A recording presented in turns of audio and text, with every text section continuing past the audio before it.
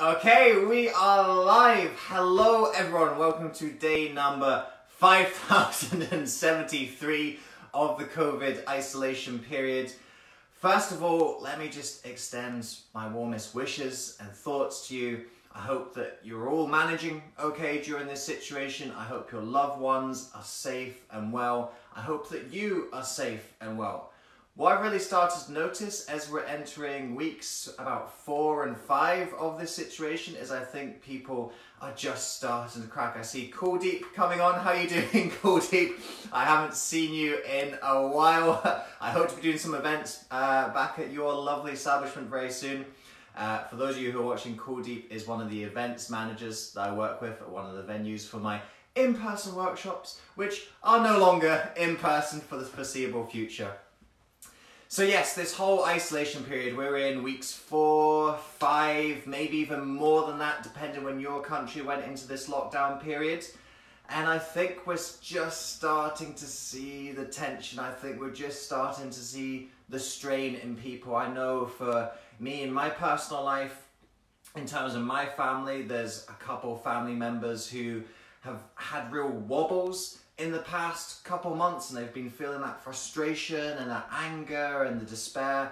And I think this situation is starting to take a toll on people's mental health. It is starting to take a toll on people's social health as well.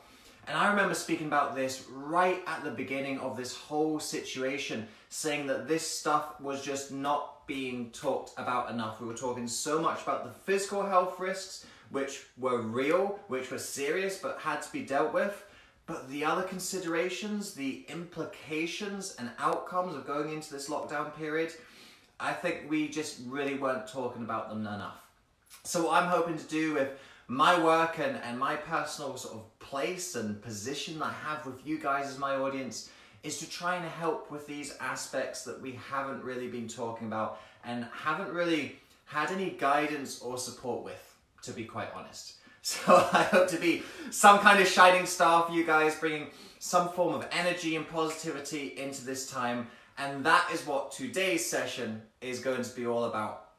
As a number of you know, right at the beginning of this isolation period, I decided that I wanted to bring voices of hope and inspiration to the world, because boy, oh boy, we were getting so much negative messaging, weren't we? And we still are getting so much negative messaging. And this, by the way, is not to downplay or downgrade what is going on. I've always emphasized the seriousness of what's going on. What I have also emphasized, though, is that if we just focus on the negative aspects, that is where we start going into these spirals. That is when these tensions and stresses really start to take hold, and we start to feel overwhelmed, we start to feel powerless, we start to feel frustrated, hopeless. And more than ever right now, we need to keep that hope. We need to keep that faith. We need to keep that strength. And if we're able to do that together, and we're able to help the people around us do that as well, that is what is going to help us to overcome and get through this situation. So I decided that for the Author Your Life podcast, I stepped up my interview schedule. I went from 2 a month to 2 a week. And I managed to interview 24 amazing people. Some of those episodes coming out now. Some of you have already been engaging with them and listening to them. So thank you for the engagement. I'm glad that you've been appreciating and enjoying these episodes. I loved doing them. It was a really fun project.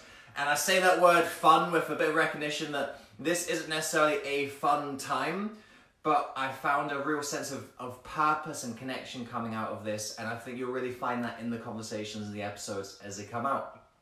So some of the episodes are there for you already. Go to your podcast player, Apple Podcasts, SoundCloud, type in Author Your Life podcast, and you'll be able to access those interviews. They're coming out 2 times a week at the moment, every Wednesday, every Sunday, to keep you going and get you through this particular time that we're facing. What I loved about these conversations was as I was speaking with folks, I noticed the same messages coming up again and again. The same ideas, the same thought patterns, the same perspectives. And I recognized that these were patterns that we can take into our lives. These are patterns that we can use and understand to help us get through this time. There were 4 in particular that stood out to me, and purely by chance, they actually form the acronym ORCS. Now, for any of you who know me personally, you'll know that I am a huge Lord of the Rings fan. If you're a Lord of the Rings fan as well, let me know in the comments below. You can type nerd, you can type Lord of the Rings, you can type not all those who wander are lost. Anything you like, any Lord of the Rings reference, put it in the comments below so I know if I've got some fellow nerds watching this. Now, some people might think that I've deliberately engineered this acronym to spell out ORCS. It actually just happened purely coincidentally. By the time that I got to the 3rd one, I went, oh, that spells orc. And the 4th one begins with S. This is going to be ORCS. So this is kind of a funny coincidence, but actually, if we roll with this analogy a little bit more, for any of you who are familiar with Lord of the Rings, you'll know that the orcs are the forces of evil, they are the soldiers of evil, and we can feel that maybe right now we're not in a situation where we're against the forces of evil, but we're against something that's very dangerous, very threatening, very scary. We can see that perhaps all of these little viruses that are going around right now are the orcs. They're out to do no good, they're out to kill us. So how can we take on these orcs? How can we fight back against these orcs, against these little viruses that are going around? These are 4 principles that came out of so many of my interviews, and I think they're going to really help you through this period. So let's unveil what each of these little orcs stands for, starting off with the first one. It was incredible how often this was coming up. I think 80 to 90% of my interviewees said this word. And it's funny because I actually had a pre-prepared question where I wanted to explore this, and I thought that I was somewhat in a minority thinking this way, and I thought it was my kind of natural optimism coming to the fore. And I wasn't too sure about asking this particular question. But actually, my guests were preempting it long before I even started asking the question. And the word that kept on coming up, 80 to 90% of these interviews, and you'll hear my guests say this in the interviews as you listen to them as they come out. The word opportunity. Opportunity. And my pre-prepared question I wanted to ask people was, do you think there are any opportunities in this situation? And I was concerned that perhaps this might come across as insensitive. I was concerned that maybe this will come across as me looking like I don't take the situation seriously when I do, and I've been emphasizing how serious this is since the situation really hit that tipping point when the lockdown measures started coming into place. But actually, they were all saying it before me. They were allaying the concerns and worries that I had. My guests kept on speaking about the opportunities. Because what this situation has given a lot of us, not all of us, but a lot of us, it's given us time and it's given us space. We were living such busy lives before all this started. And for a lot of us, excluding the key workers, excluding the parents who suddenly find themselves homeschooling their kids 24/7, I'm leaving you guys out of this because I know that you might have actually found yourself having less time and less space at the moment. And I understand that, and I just want to say I really appreciate that as well. I appreciate what you guys as key workers are doing. You're helping the ill, you're delivering food to our doors, you're keeping the supermarkets open, you're keeping the lights on, you're keeping the internet working. Boy, I think things would be a whole lot different if we were isolated without the internet right now, right? How would we be connecting with people? How would we be entertaining ourselves? How would we be educating ourselves? So thank you to all of the key workers who have found a spare 5 minutes in your day to tune on and watch this live. We appreciate you, we celebrate you. And you know what? Here in the UK, every Thursday at 8 PM, we have a clap for the carers. We have a clap for the NHS, the medical staff, care staff, and absolutely, they deserve the heroic adulation that they're getting for really being on the front lines of this. But you know who else deserves claps right now? The bin men, the people working in the supermarkets, the engineers, electricians. Those guys deserve claps as well. So thank you to all of our key workers who are still out there working. And also thank you to the parents as well.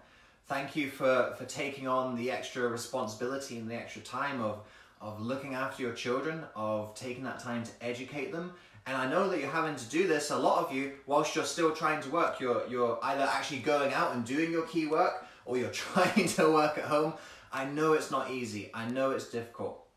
So I know for you guys, time and space might be limited right now, but I think this maybe actually applies to even those of you who are still working hard during this period and still have so much on your plate during this period. That things have generally slowed down. And generally speaking, we find ourselves with so much time and space on our hands. And there's so many opportunities that open up out of this. And this is what my guest kept on saying, that this situation gives us the opportunity too. Why don't you take the opportunity too? You can find opportunities everywhere during this period. Now, this opportunity can take many different forms. I was actually just re-listening to one of the interviews today on my state-sanctioned walk, and what they were saying was actually there's some financial opportunities right now. Stock markets have taken a massive dip. Anything that you're buying now, you're buying budget, you're buying value stuff that in the future is going to rise. When we come out of the recession, we see this time and time again that the stock markets dip into a recession and then they come out again. There's actually financial opportunities to buy things on the market for cheap. Things like real estate. Nobody's looking to move and buy houses right now. If you're involved in real estate and if there's anything still going, it's going to be at a massively reduced price. So there's these financial opportunities that are available at the moment, even though a lot of us are really financially struggling. We've been furloughed, we've had our income slashed, if you're self-employed or your clients have disappeared. So if you're in a reasonably stable financial situation, there are actually financial opportunities that are out there for you. But there's plenty of other opportunities there as well. There's opportunities for education, learning, skill development. That musical instrument that you've always wanted to play, that language that you've always wanted to learn, that online course that you bought 18 months ago and it's been sitting as a bookmark on your browser.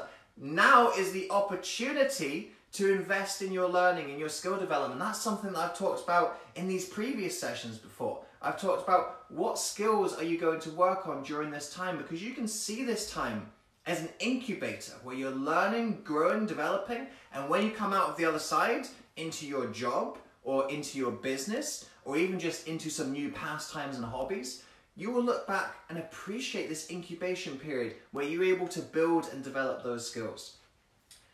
Opportunity for connection.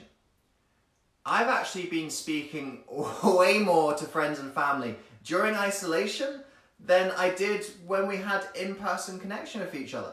Why? Because everyone's gone, oh no, we can't see people, so we've got to make sure we book in those Zooms, we've got to make sure that we have those dinner dates, we've got to make sure we have those virtual pub quizzes. These are all things that I have been doing. I've actually been seeing so many people at the moment.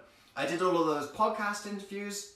I spoke to 24 people over the course of 2 weeks. I had multiple conversations per day. I've been making sure to connect with some of my friends in my network as well, people who've been on the podcast previously, people who I've done collaboration work with, and also just friends and family.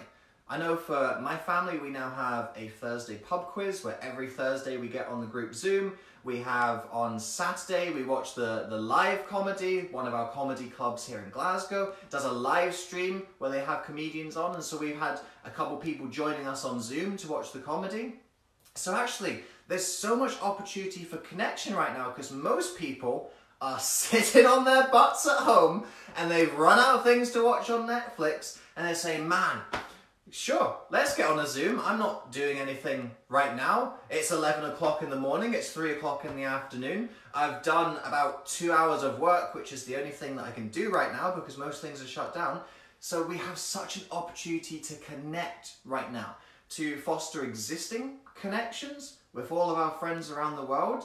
I know for me, the majority of my friendship circle do not live in the same city as me. So there's some real kind of logistics and structure that goes into seeing them normally, seeing them in different cities, trying to bring us all together. Now we just turn the Zoom on and we chat when we're hundreds of miles away, when we're in different countries. So there's actually fantastic opportunities for connection right now, for existing connections, and also make some new connections. I've been really active in some of the Facebook groups that I'm a part of, and everyone in these groups is also more active, they're more engaged, because we're all going, how are we going to connect? How are we going to keep that social contact? So there's actually an opportunity to make new connections as well. I know I don't really do very much traditional networking anymore, but I know a couple of traditional networking groups I'm a part of, they're now doing virtual networking. Everyone just comes on a Zoom and you do like a sort of speed dating sort of thing where you kind of go around and speak to each person for like a minute or 2 minutes. So there are so many opportunities right now for connection. Have you guys been finding that there's been any opportunities in this current situation? Let me know in the comments below. What opportunities have you been taking advantage of right now? Did you invest in the S&P 500? Have you downloaded Duolingo and you're learning Spanish? Have you been booking those Zooms like you're being paid to do it? Let me know in the comments below. I've got a little reminder that's just popped up here. Let me flick that out of the way so I can see you guys again. So this was the first thing that was coming up in these podcast interviews. And as I said, 80 to 90% of the guests were saying it before I'd even asked the question about opportunities. So this was the #1 takeaway, that this situation right now is such a unique situation that there are opportunities available right now that are never going to be available again. Never going to be available again. You know, touch wood, cross our hearts, hope to die. We never find ourselves in this type of situation again, to this scale where it's a global problem, because in all honesty, we weren't prepared for this, were we? We hadn't faced a pandemic in the era of globalization. Now, of course, there's been historic pandemics, things like the Black Death, things like the Spanish flu, but they didn't exist in the era of planes, trains, international travel, international work, where things could spread so much faster. We weren't prepared for a 21st century pandemic, really, were we? So hopefully this type of thing doesn't happen again, but let's face it, it probably will. But let's hope that when that time comes, we learn from this situation and we don't find ourselves in the exact set of circumstances that we did this time around. So this might be the only time we find ourselves in a COVID-19 global isolation period. There are opportunities available right now that will never be available again. What are those opportunities for you? So let's move on to the second word. The second word is routine. Now again, this is something that I remember talking about when we went into isolation period. I stressed how important it is to keep your routines. I see some comments coming up. Who have we got there? We've got Carol Morrison. Carol, you watch so many of these. Good to see you again. Thank you for engaging. Thank you for sharing with us today. So yes, routines. You've got to keep your routines. And I think a lot of people in those first couple of weeks, they didn't do this. They did not keep those routines. They started binging Netflix. They ordered the crates of wine and they just let things go. They let their exercise go, they let their sleep patterns go, they let their discipline and productivity go. And by the way, this isn't me judging people who've done this. This isn't me saying, well, look at you and how terrible you were and you didn't deal with isolation properly. What I'm saying is that this is what happened for people. And now they're recognizing that as the weeks and weeks go by, this isn't the way to get through the situation. You can't out-binge this isolation period. You can't out-drink this isolation period.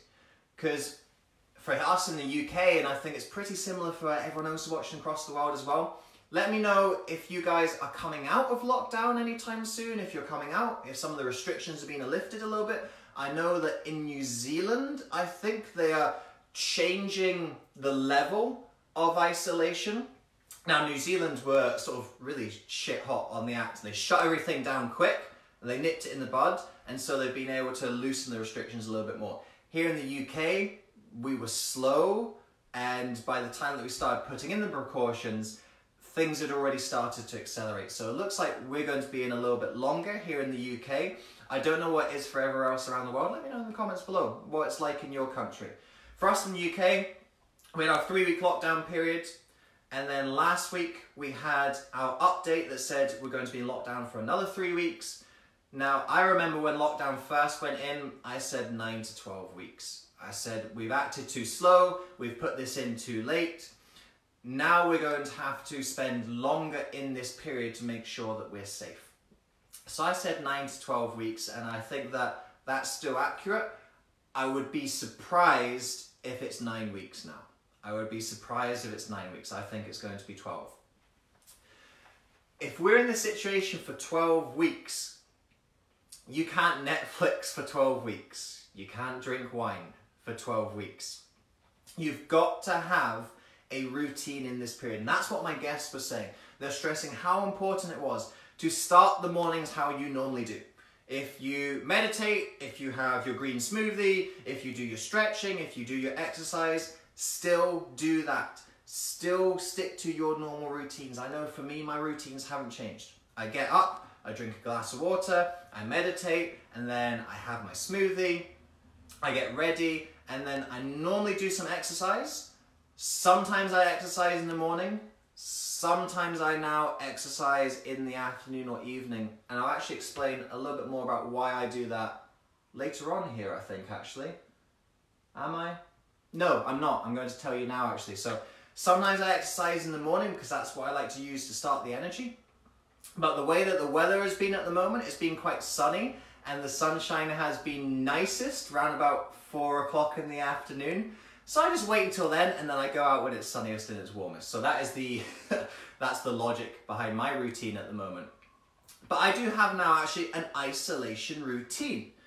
Me and my wife, we went into isolation a little bit earlier than the lockdown. I've said this before on some of these videos that my wife was displaying coronavirus symptoms.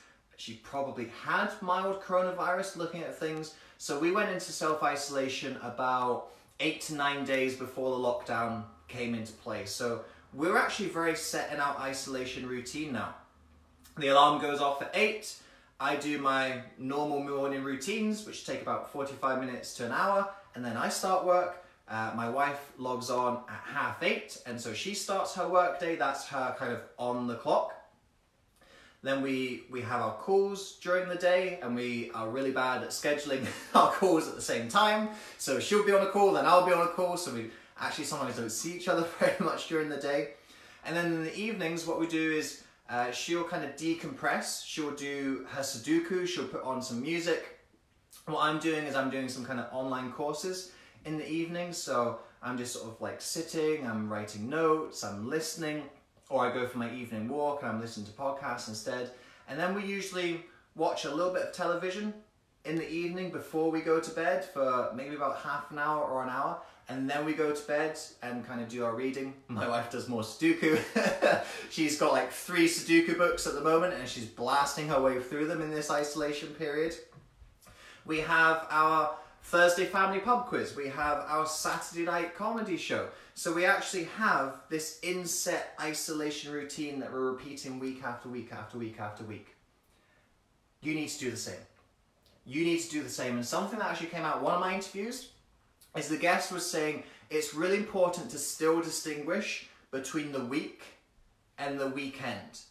Because if you're at home, Groundhog Day, every single day, you can start to lose track of the days. You can start to lose track of the structure of the week. So if you are your kind of traditional Monday to Friday worker, then make sure your Monday to Friday looks different from your Saturday to Sunday. And there's all sorts of little rituals and practices that you can put in just to change that. Make sure, for example, you only watch films at the weekend. Now, I know that seems like you're kind of depriving yourself and it seems a bit unfair, but how many people have your Friday night or your Saturday night movie night where you and the family, you sit round and you watch a movie, don't you? Make sure you still have that. Make sure you still have your Friday or Saturday night movie night, because that reminds you that it's the weekend.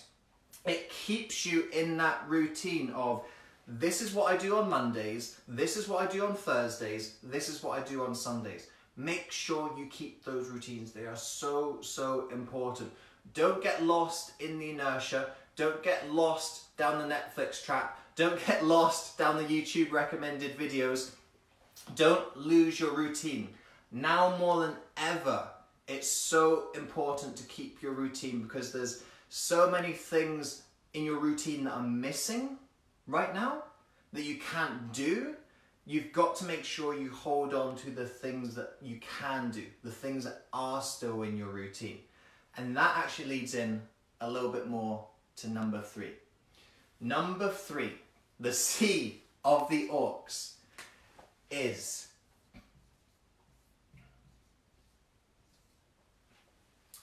control.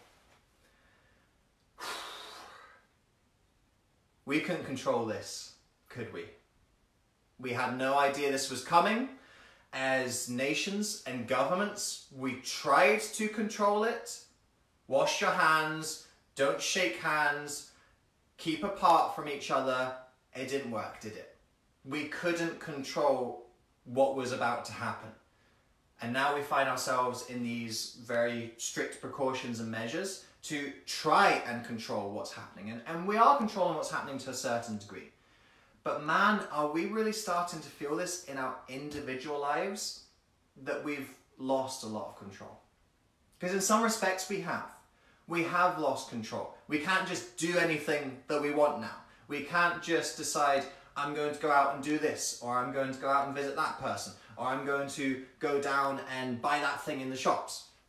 We've lost a lot of this control. And I think this is where the mental health aspect is really starting to come in now.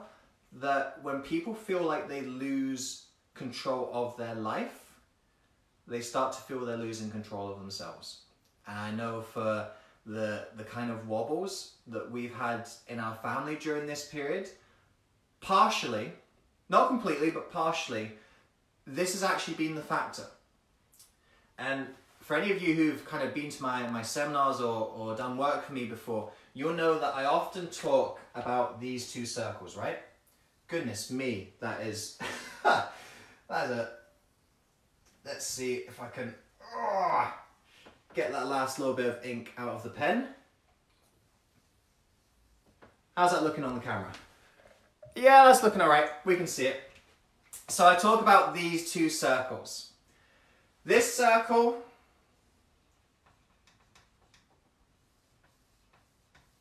is what you can control. This circle is what you cannot control. And guess where a lot of things are at the moment, even more than normal? They're out here. Oh, it's so much better when I use that part of the pen. There we go. There are so many things that are outside our circle of control. You can sometimes have an influence on these things, you can have an effect on these things, but you cannot control them. And in normal life, these are things like people's opinions of you. They're things like the financial markets, but you can't control that the financial markets are going down right now. They're things like layoffs. If your company goes bust and you lose your job as a result, you are not in control of that outcome. So there are so many things in life that are outside of our control, and when we start to get hung up and frustrated about these, we put ourselves in a no-win situation. We get annoyed at the things that we can't control, and then because we can't control them, we can't change them, we just get stuck in this loop of feeling frustrated, feeling powerless, feeling helpless.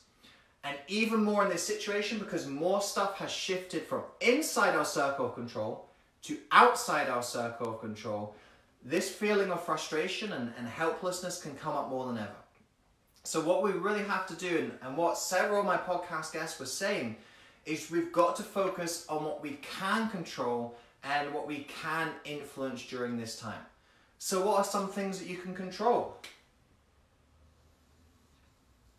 Your routine. You can control the things that you're doing on a regular basis as part of your everyday routines.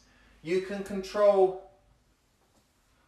what opportunities you go after right now, your learning opportunities, your relationship opportunities, your financial opportunities even. These are the things that you can control. These are the things that you therefore have to focus on. When you have this circle and you're thinking about what you have in your life right now, what can you control? What can't you control? Schools are shut. Can't control that. That's what the government's decided. What can I control? Thinking about what would be the best thing to do for my child at this time. How much are we going to try to have a formalized education system with them? How much are we just going to allow them to be children? To play out in the garden? To get on FaceTime with their friends? To do drawing, to do art, to do creative stuff that they actually don't often have the opportunity to do in the formal education system. So you can't control that your kids aren't going to school. You can control what does the curriculum look like whilst they're at home. And that is entirely your choice. You can say, you know what? I don't place that much onus on formal education anyway. I'm just going to let my kids be kids right now. They can go out and they can walk the dog, they can play in the garden. They can do creative stuff, absolutely. They can draw, they can make things. I know one of my guests was saying that she's been making robots with her children using toilet paper rolls, funnily enough, those sacred things that we have. Oh, it's a toilet roll. So she's been making toy robots out of that. So even though they don't have a formal education system, don't you think your child learns something by being in nature? By looking after an animal? By creating something? Perhaps they're reading more. Perhaps they're reading their horrible histories. I know I loved those horrible histories when I was a kid. They might be going through the entire set right now. So they're still learning, but they're doing it through the fun medium of horrible histories rather than the teacher standing up on the blackboard and writing dates again and again and again and copy all that down and here's some questions to do afterwards. So this might actually be an opportunity to do some more kind of organic education with your children. What can you control and what can you not control? It's so important to make sure that your focus is fixed right now on this space. I know for me it's funny that Kuldeep tuned in earlier, one of my events managers at one of the hotels where I run my events. So when the lockdown process was pretty much just coming in, maybe in the last sort of 7 to 10 days before the official lockdown came into place, I was recognizing that I was needing to cancel my events. And what I recognized that, especially when the lockdown came in, that I've basically written off my events for this year. Like really, I have. Not just in terms of thinking, well, I'm not going to be able to go outside my house for 12 weeks. That's how long I think we'll be in the strictest isolation period. But then what about the phases and the reintegration afterwards? Yes, we're going to be outside our doors, but how comfortable are people going to be, even if the lockdown procedures aren't in place? Are they still going to be comfortable in public gatherings of coming together with people at my events? I don't think so. And I was starting to notice this trend before we went into official lockdown, that even though there was no official lockdown, there was no restriction on group gatherings, people were starting to avoid them. So what I'm recognizing is there's not just a governmental regulation aspect to not being able to run my events. There's also going to be a psychological hangover from all of this. And I think that is going to take months, and it's going to take beyond 2020 before that returns to normal. And I don't think we are returning to normal ever again. I think this has just changed too many things. It's made too many people think in a different way. And I don't think we are ever going to return to what we had before this. Let me know if you agree with that in the comments, by the way. Do you think that we're going to go back to normal? What do you think is going to change during this period? How long do you think that this is going to last? Now, obviously, we're not experts here, are we? We're not medical staff. Well, maybe some of you are, but I'm not. We're not medical professionals. We're not people who are dealing with the projections and things of this. But how long do you think this situation might last? Let me know in the comments below. I'd be interested to see what other people are thinking. So I know for me, I've pretty much actually written off my in-person events for the entire year. And I don't anticipate really doing them at all before the autumn, before September, October time. That's kind of my rough projections. And to be honest, the way that I'm pivoting and moving in my business at the moment, that word pivot's been a bit of a buzzword at the moment. I'm not pivoting, I'm reprioritizing the things that I already do. So I already have a podcast, I already do online videos. I'm just reprioritizing those things at the moment. And how things have been going at the moment, I might not actually be coming back into in-person events anytime soon because of these things that have come into play. So what can we control during this? That's why I was telling that story. I got lost in the story there. Apologies, folks. I was rambling there. So yes, when I cancelled my events for the year, I felt zero stress about them. Why did I feel zero stress about them? Because my in-person events had gone into that circle. I couldn't control them. I couldn't control that they were cancelled. I couldn't control that people probably aren't going to want to come back to group settings for a long time, even after lockdown. So that went straight out of the circle of this bothers me into the circle of this doesn't bother me at all. If I can't control it, I can't let it bother me. So in-person events, they just went. They're gone. And this needs to be the same for you as well. Anything outside of your circle of control, don't worry about it. And something that I think people are doing right now that is really, really unhealthy, and it's actually been part of the reason why some of my family have had wobbles recently, they're sitting watching the news all of the time. Now, if there's one thing that reminds you what is outside of your circle of control and makes you feel bad and negative about it, it's the news. Now, I'm not saying don't be aware of the situation. I'm not saying to pretend the situation isn't happening. What I'm saying is, if you sit down and watch the news telling you the same thing, that yet nothing has changed, there is still a virus, people are still dying, you're still in your homes, why is that going to make you feel any better? How could that make you feel any different? When you hear those types of messages again and again, it just makes you feel like the world is against you.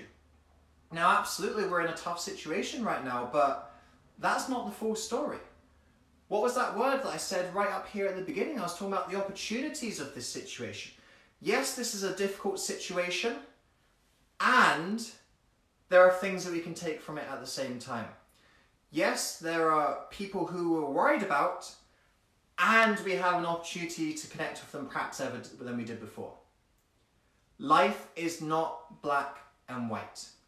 We can have a bad situation, but not get lost in the drama and the theatrics of it. And basically, when you watch the news from the beginning of your day to the end of your day, all you're doing is going through the dramatics of it.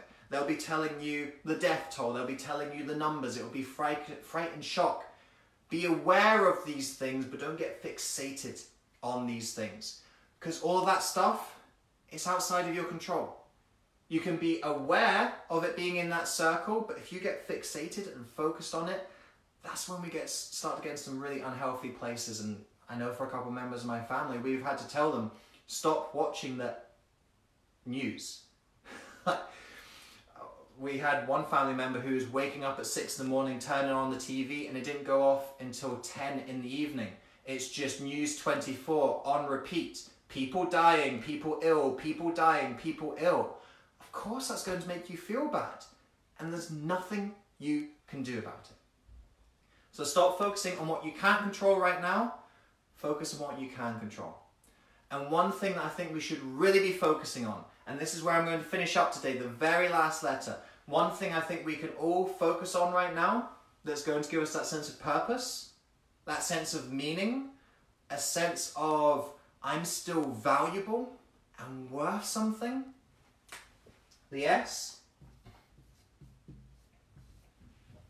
is service. How can you serve during this period? Now we've got some amazing servants out there right now. I mentioned them right at the beginning of this live, didn't I? The medical staff, the carers, the key workers, the people keeping the lights on, the people who are still keeping this internet on. The internet hasn't cut out once during this live, has it? There are people who are responsible for that. There are people who have helped make that happen. So we've got so many people out there who are serving already just by being essential cogs in keeping society operating right now. And huge kudos to all of you for being in that place of service and serving during this difficult time. But we can be those servants too. In fact, if I was to pick the second most mentioned word in those interviews that I did, first was opportunity, second was service. Easily the second most mentioned word in those 24 interviews that I did was service. Talking about how can we serve right now? How can you step up with the skills, knowledge and experience that you have right now, and how can you make a difference during this time? Are you going to sit there on your butt and watch Netflix all day? Or are you going to help in this situation? Are you going to sit there and be a spectator? Or are you going to step up and be a servant? And there's so many different ways that we can do this. There's very basic stuff. There's the donations, right? I know a lot of us are in financial difficulty. Some of us are not in as much financial difficulty as others. So from the very basic steps of you can be donating to charities, you can be donating to Tom, the veteran who's walking up and down his garden to raise money for the NHS. You can be donating food to your local food bank. That's something that we've been doing when we've been doing our big weekly shops. We've bought a couple of extra tins, a couple of extra sanitary products, and we've been taking them down to the food bank because boy, if people were destitute before this situation, people are destitute after this situation and during this situation. So that's your very basic levels of service. You can give things and you can give money. But actually, I challenge you to do more than that.